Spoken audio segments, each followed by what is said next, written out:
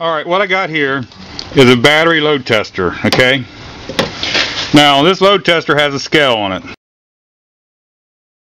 And on this scale over here is 6-volt batteries, and over here is 12 volt. This is what we're going to be testing today.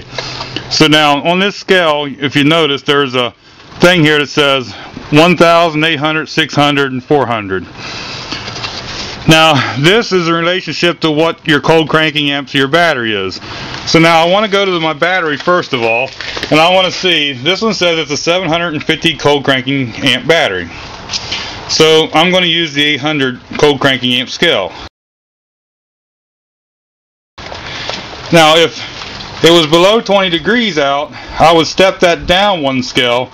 Instead of using the 800, I would go to 600, okay? So whatever it is, your cold cranking amps, when you go to the scale below 20 degrees Fahrenheit, you want to step it down one scale. Inside this battery tester is something similar to what an electric heater would have in it. So the idea is when you hit the load test button, it puts a big draw on the battery, and this is how it's what lets you test the battery. Now you want to note it's 12 volts here, okay, just a little over 12 volts. That's good. If you hook it up and don't do nothing and it's down to 11 or so, then you're already low to start with. The other thing I want to tell you is if your battery was dead or you've been driving the car, you can get a different reading after you've charged it. So if your battery's dead and you just charged your battery, the ideal thing is to wait 12 to 24 hours before you do this, because it'll put what I call like a flash charge in there, and then when you get a flash charge you'll get an inaccurate reading. So I'm at the 12. Now when I hit this load test button, what I'm going to be looking for is this 800 scale. I do not want the needle to drop below the green on the 800 scale. If it's in the yellow, it means the battery's weak and I need to think about replacing this if it's properly charged and been setting long enough. Okay. When you do the load test, you're also going to come up here and you're going to see what the volts are on it. So if I do this load test, wherever this needle is, I also want to note what the voltage is, because we're going to use that later. Now you don't want to hit this load test button, like I say, for more than 10 seconds at a time. So I'm going to hit it, and I'm just a little below 11 volts, and I'm right on the edge of the 800 on the green scale. So this battery passed its first initial test. Now the second thing I can do with this is I can do something like a simulated draw test of the starter. So now this is where we're going to need that scale, because whatever your voltage is up here that you see on the load test of the battery, if it's a 3.0 liter motor or bigger, when you're cranking the starter, you're going to want to be within 1 volt of that. So just say I had 11 volts there. When I crank this motor, I don't want to see less than 10 volts. Now, if you're having a problem, I'm not going to do that for this demonstration, but in reality you should disable the ignition system so that way your vehicle can crank longer, and it'll be easier for you to read this and see what your actual thing is. Now, I was just below 11 volts, okay? So now whenever this motor is cranked, let's crank it.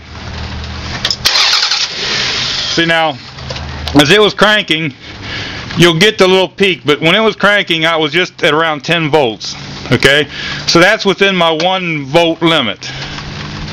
Okay, now, like I said, 3.0 liter and above, the rule of thumb is you want to be no less than 1 volt lower than what your draw test was on the battery. Now, say you have a 2 liter motor.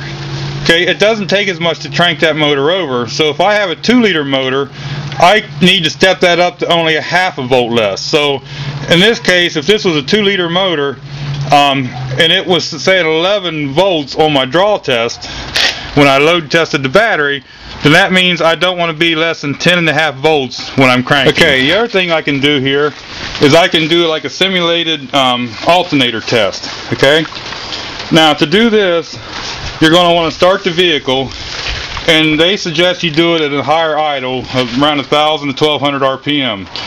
Now this motor is cold, so it's automatically going to do that. Now the thing I want to try to look for here is there's a scale over here. Now if I'm in this scale and the car is running, if I'm in the red below the 14, that means that my battery is not charging properly and the alternator may be failing me. If I'm over here in the red above the 15, that means that it's overcharging. And overcharging is just as bad on a battery as undercharging.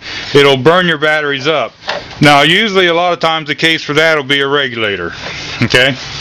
Now what I'm going to do is I'm going to have them start the car up. Okay? But whenever I have them start the car up, I'm going to be looking in this scale right here. And I want this needle to be somewhere in the green.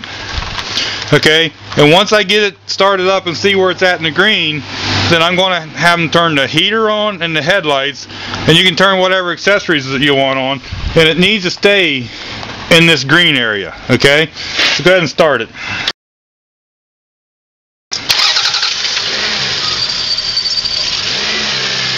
Okay, now we're right here in the good. Okay, we're just a little over 14 volts. About 14.4, 14.5. Okay, we're right there. Now go ahead and turn the heater and the lights on. You'll notice the needle bounces whenever it does it, then the regulator picks up, and I'm still in the good zone. So that's telling me that the charging system on this is working good. Okay, so like I say, if you was below that, you would be not charging. If you're above this, you're overcharging. And after you start it, like I say, you want to be in the green area, and you also want to stay in that green area whenever you turn some accessories on. So there you kind of have it.